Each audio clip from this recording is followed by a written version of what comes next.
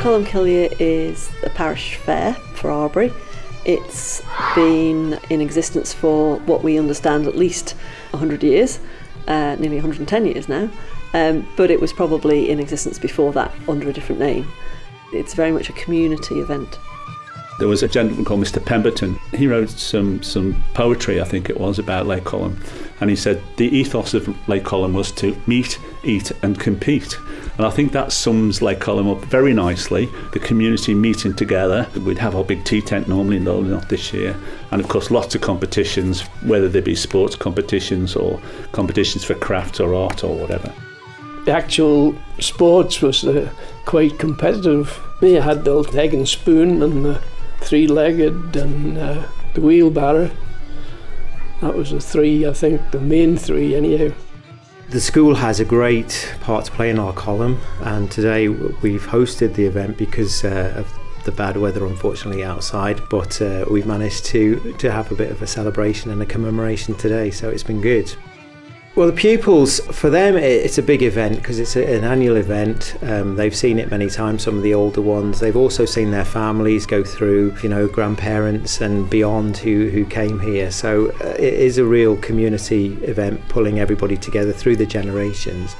So I came to Arbory School, so I've been involved in it since, obviously I was a pupil here, and my dad and his parents were also involved, and great uncles and aunties, etc.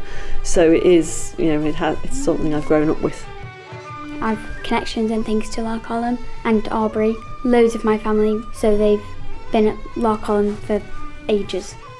To be honest, I wasn't sure if I wanted to do it at first, but I was very excited because I've always seen the princess do it. Once you start doing the speech and talking, it's fine. I'm very proud that I'm doing it because my sister never did it, or my cousins, so I was very proud, but I was really nervous as well, but I'm really glad I got to do it.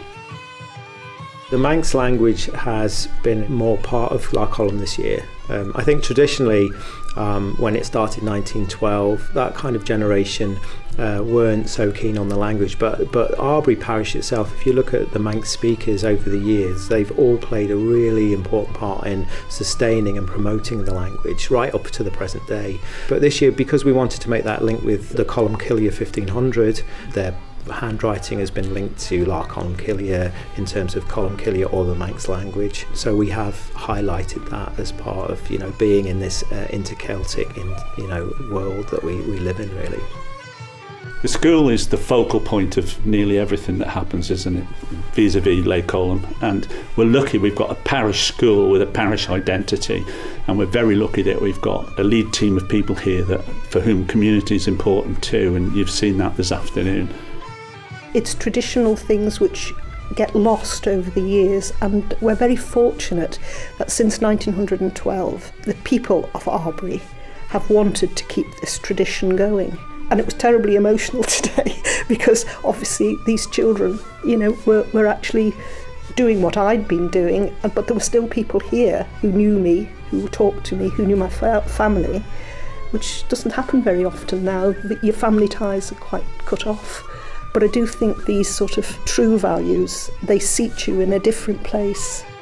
I suppose it's a feeling of belonging, isn't it? It's, you know, I went away to university, came back because I wanted to come back to the Isle of Man to live, and I suppose it's, you know, it's that feeling of the belonging to a place and the community, and hopefully people will still be here doing this in 100 years' time.